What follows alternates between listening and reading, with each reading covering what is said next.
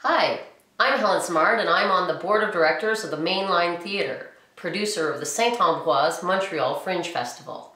I'm here to talk to you about the Tip the Fringe program. As you know, the Saint-Ambroise Montreal Fringe Festival is Montreal's original multidisciplinary art party.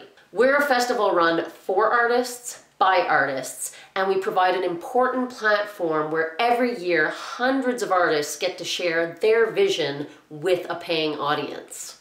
But don't just take my word for it. Here's what the artists have to say. Why is the Fringe important to artists? I think mostly because of the structure that allows artists so much freedom to try new things, to be brave.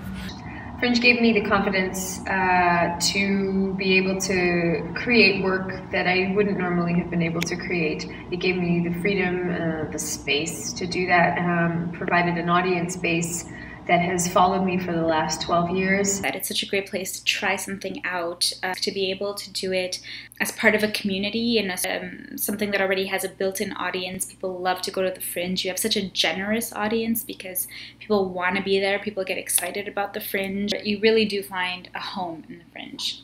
Our festival abides by the following mandate. For one, it's a lottery. There's no curation of the festival. We literally pick names out of a hat. Then we have no censorship. So that means you can pretty much do whatever you want in the eyes of the law. 100% of the money goes back to the artists, which is awesome. Ticket prices are affordable!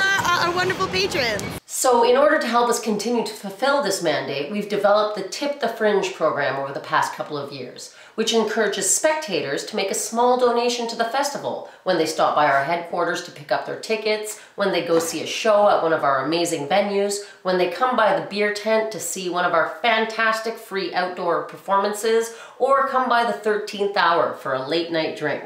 These small donations and spare change might not seem like a big deal to you, but they mean a world of difference to our festival and will allow us to keep costs low for artists and audiences alike and keep us all fringing for years to come.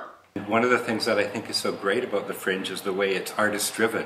The shows are created out of a passion. They're not created because they're going to make a fortune, but they're created because the artists involved have a passion to tell a story or to explore something theatrically. Yeah, and to keep all of that, we need to keep Tip the Fringe alive. To make sure the artists get a good and fun festival where everything is affordable for them to come to our city and make wonderful, amazing shows. And it's not just the artists who benefit when we keep the costs of participating low.